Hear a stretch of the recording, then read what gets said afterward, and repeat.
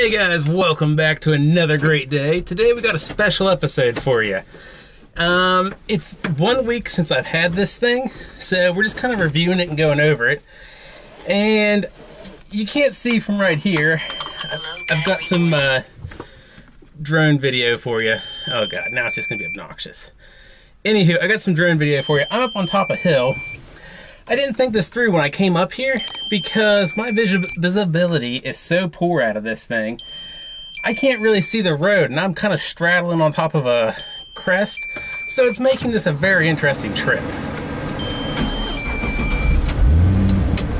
So let's see if we can get down the hill in one piece.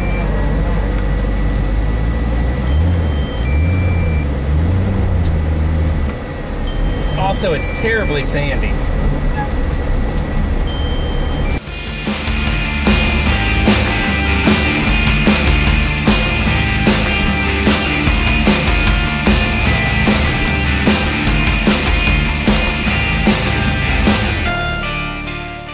That went a lot smoother than I thought it was going to. Hell yeah. I love this thing. Hey guys, so I'm a firm believer that everybody should always have a drone with them when they're out off-roading. You never know what you're going to come across that you might want to see. You never know when you might want to use it for recon or for like right there. I didn't have a spotter. A spotter was really nice, so I just took my drone up, mounted up my phone over here so I could see, and I had my own spotter. But, anywho, back to the planned episode here.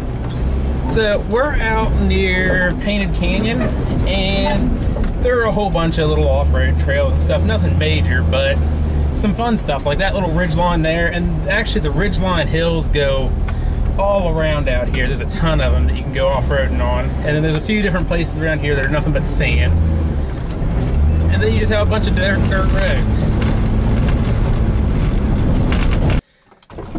Okay guys, we're stopped out here in the middle of the dirt road because I'm gonna set my camera and stuff up, because let's face it, this is about as American a car as you can buy, and we need to go release some bald eagles.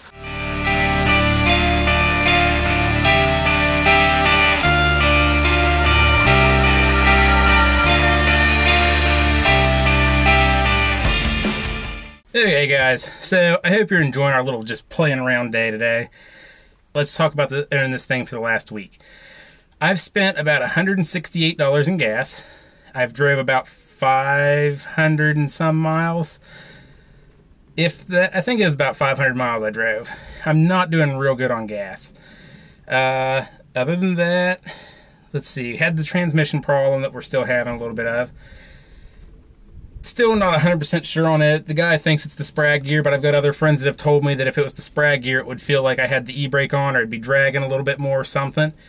And there's no dragging, it's pretty smooth still. So, might not be the Sprag gear, but it's something internal in the transmission. We've had a million people come up to us and talk to us about this thing. Everybody wants to know about it. So it's definitely been good for attention. Honestly, it's comfortable. I'm kind of surprised how comfortable it is. Like, I've always kind of liked race seats, but these are like surprisingly comfortable ones. The back has plenty of room if you didn't have the big tire, and even with the big tire in the back, I mean, you can kind of see back there where the seats would go if we had the back seats in here, and with that extra area plus the room around the tire, we have plenty of room for anything we'd want. I mean, hell, the one day I used it to do laundry and got a couple of laundry baskets in here. And then, I don't think I showed you when we actually went and did the laundry, but Kayla came along, so we moved the other basket back there. So we had 2 baskets of laundry, plus Kayla and me. And, you know, we've taken it on some longer trips, you know, 100-mile or so, one direction.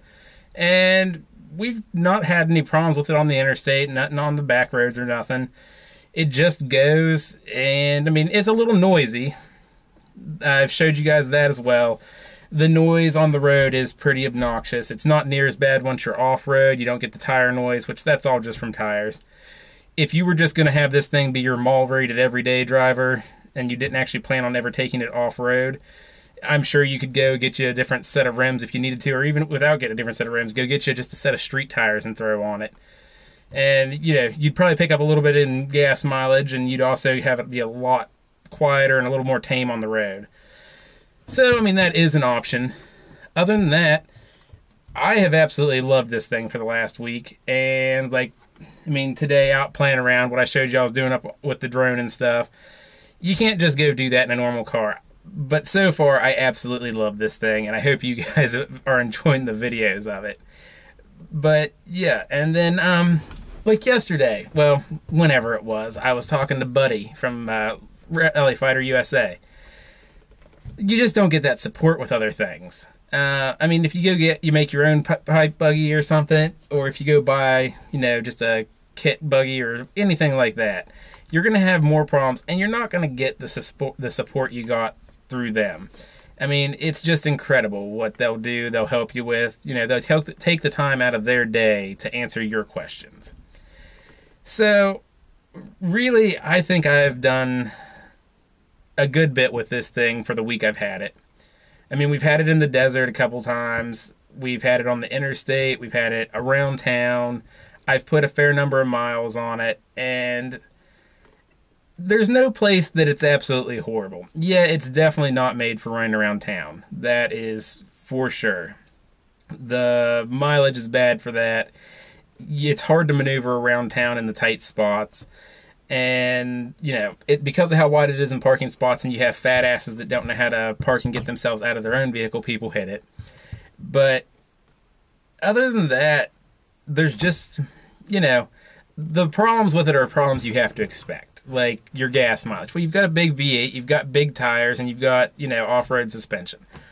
You're not getting great mileage. That's just something you're going to live with.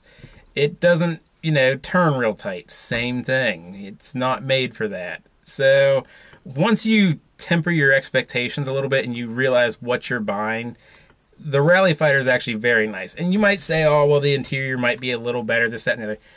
Go look at the Gen 2s. The Gen 2s are infinitely better on the interior than this thing is. And there's a lot of other little odds and ends that are better about them. But I had been waiting a year and a half to find one of these things used. So when this one popped up, you know, beggars can't be choosers. It was either buy this one or spend like an extra 50 or 60 grand on buying a new one. And I just didn't want to go that route. So I'm happy with it. And I guess I'm telling you that as long as you know what you're getting into, you would be happy with one too.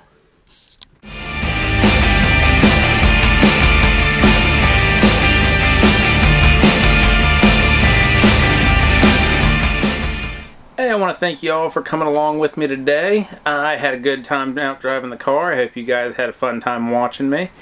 This weekend, me and Kayla were going to go and rent a BMW i8 out of LA and drive up Highway 1.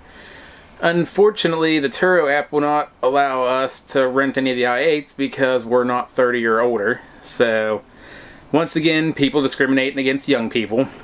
But, you know, it is what it is. We're still going to go up and run Highway 1. We're just going to take Kayla's car. So that's what we're doing this weekend. And I hope you guys tune in for that. If you've liked what I've done today, hit that like button and subscribe to my channel. Thanks again, guys. Bye.